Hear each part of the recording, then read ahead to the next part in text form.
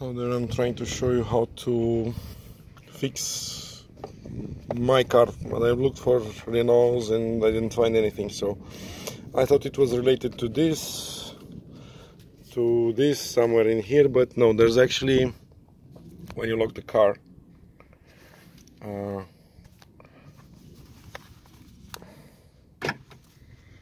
there's a metal pin that pops out.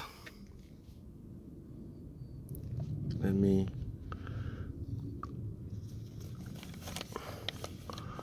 so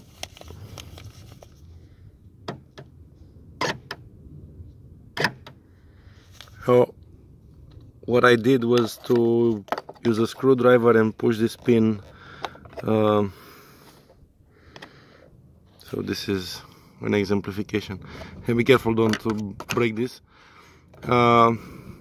That use a screwdriver and try to push this pin backwards, or your finger to pull it like in this side. Make sure you don't break it. So yeah, I had a very unpleasant surprise when I was